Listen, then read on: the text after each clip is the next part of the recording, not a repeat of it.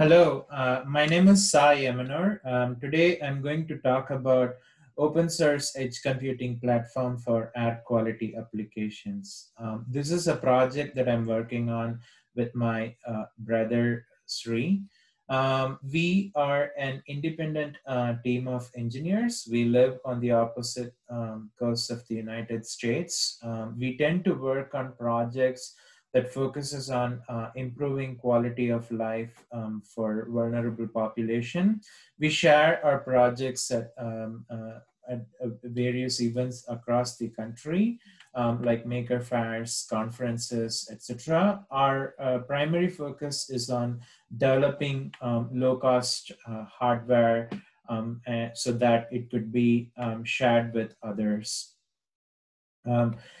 Today, I'm going to talk about our platform, why we, chose to develop it. We wanted to actually use off-the-shelf hardware to build an open and flexible platform. This was because, we were, like starting several projects that was, where we were using the same set of hardware options and we were reinventing the wheel. So we wanted to develop a low-cost platform that could be used for various projects. And this way it could, help better data collection for running citizen science experiments by people who don't necessarily have the required knowledge to get started. A little bit about edge computing, in case you're not familiar. Edge computing is a paradigm where you're pushing the intelligence from the cloud to the local source, meaning the the inference of an anomaly actually happens at the source instead of actually having the data point travel through the internet to a cloud service where the analysis is conducted. There are a couple of reasons to do this. Edge computing actually helps you avoid large data lakes. It can help you, detect anomalies immediately and react to it. For example, if you detect a problem, it could be, you could react. The problem could be reported immediately instead of having to wait for, to conduct further analysis. Also, the availability of cheap and powerful processors has also created an opportunity for improvement for advancement in the field of edge computing. So when it comes to developing an edge computing platform, the development sequence is as follows. You collect data from your sensors, you analyze and label your data, you understand, you try to understand the patterns, you try to detect, you try to understand what's possible and what's not possible. Then you build your machine learning models. You typically train these models in the cloud, and once you're ready, you can use these models to actually to process the data that you're collecting. Now, in the case of edge devices, you deploy these models on your edge device so that this data analysis can happen right next to the sensor instead of having to upload the data point to the cloud. Now, with that in mind, we actually built a data collection tool for ourselves. On the picture to the right of the slide is a circuit board that we built, and we call it the PM sensor node, but it could be used for any type of sensor. It actually uses a Zigbee wireless module to collect data. The nifty thing about this board is that it can run off of a D-cell battery, and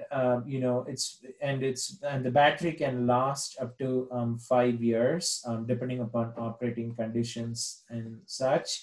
and it can help collect data. So our first step in this process was to actually collect data from around our immediate surroundings. So for example, we have installed this device in our living room, as well as we have installed one device outside, so that we could collect and understand, how the air quality data varies over time. And this circuit board actually has been designed to operate operate inside of a NEMA rated enclosure, and we have designed it in a way where it could be interface to off the shelf sensors. And you can interface any sensor with an I2C interface. In the picture here, you can actually see a connector that enables connecting any sensor of your choice.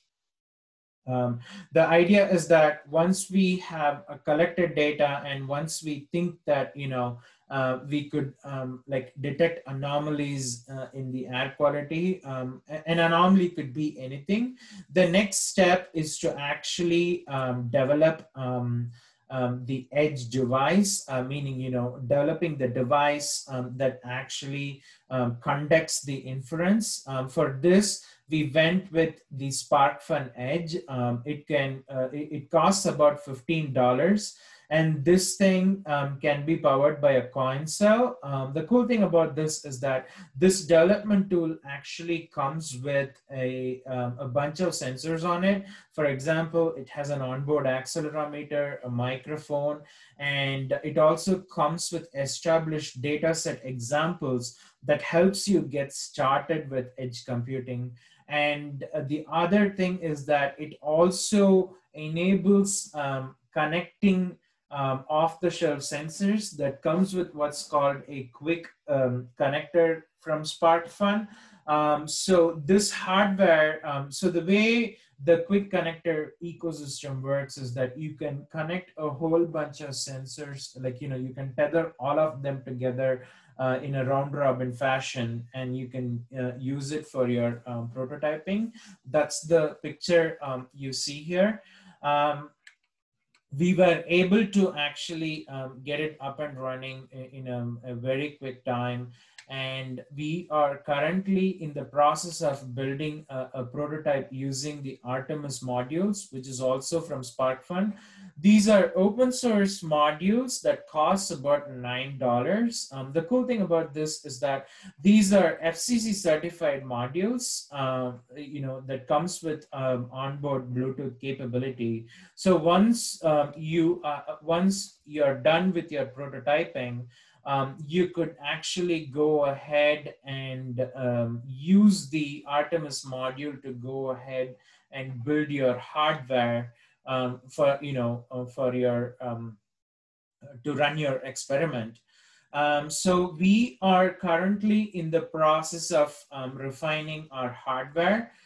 So we actually are using a service called OshPark. OSH stands for Open Source Hardware. So we are using their services to refine our device and build our hardware.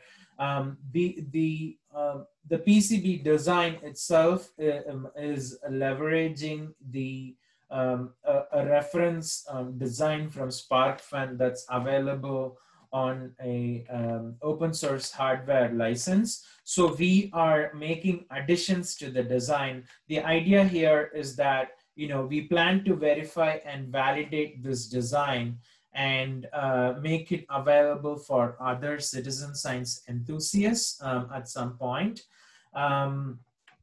We will share the design once we have verified the final prototype.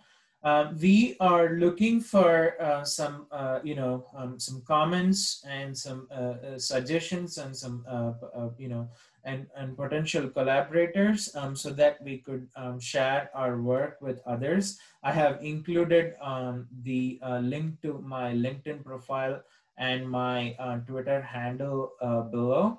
And this is the link to the GitHub repo that contains the link, the design files and other information to this project. And I will be, both of us will stick around to answer any questions you may have.